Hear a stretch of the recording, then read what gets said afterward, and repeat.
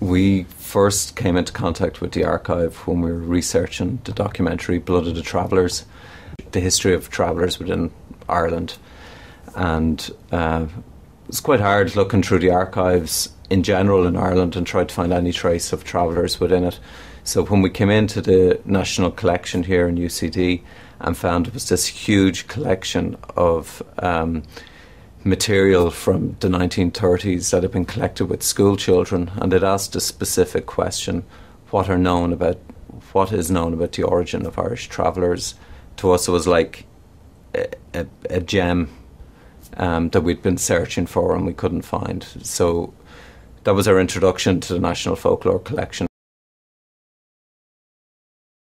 I think to digitise the archive here is so important because as a nation we're at a crossroads culturally. We're at a crossroads to understand what is our identity. There's so many influences coming in really quickly over the last 10, 15 years by the internet, by television, by other sources, that there's a great danger we're going to lose our culture and our identity. And thankfully there is a treasure trove within this building of material that has been collected over a long period of time that I think is going to be vital in the future, because it will help validate our own culture. When we're trying to explain what it is to be Irish, we've got something we can delve into here, into the past, and we can show, okay, here's a bit of our culture, and that validates our culture for us. And I think this will become more and more important as the years go on. We'll realise its significance.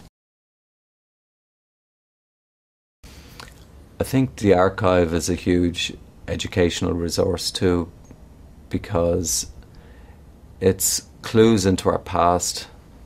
It can be like looking for a needle in a haystack sometimes, but there's millions of needles to find, so it depends what you're looking for.